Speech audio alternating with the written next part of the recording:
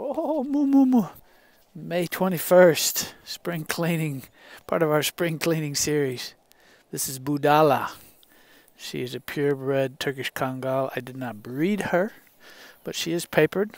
She could be sold with or without. I've been trying to get paid what she's worth with papers, and that hadn't happened. So I guess maybe I need to sell her however I can, because I'm trying to get my numbers down. She's great with goats. She's a big girl. I'm going to guess she's 135 pounds. She's good with cats, chickens, kids, people. She's pretty low in dog aggression, and she can take a piss on one leg. She's a talented girl. Isn't that right, Budala? Come here. Come here. Well, okay. That's kind of how Kongals come. But then you mix in a little Boerboel, they come better. Shenanigans. Hey, buddy. This is Kangal Boerboel. That's her cellmate there. Yeah, you're a little more responsive.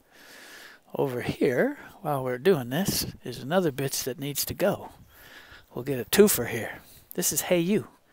Heyu is the sister to this handsome bastard, who's Gronk, who some of you may know if you follow the program.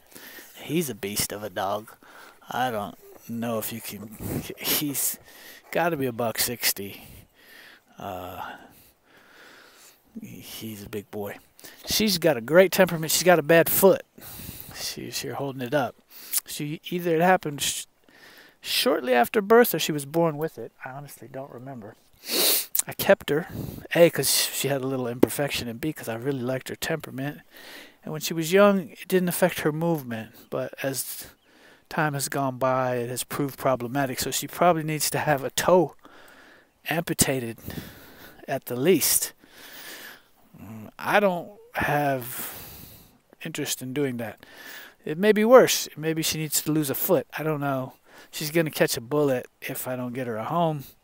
So, oh, I can hear the bleeding hearts out there. Oh, I'll be getting calls from the sheriff.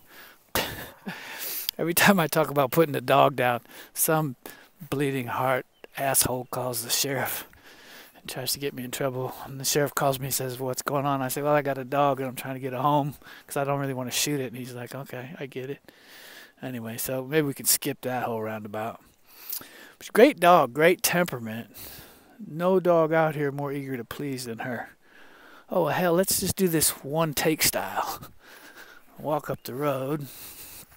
It'll be one long video, because I don't even edit so much that I can attack and put them three together.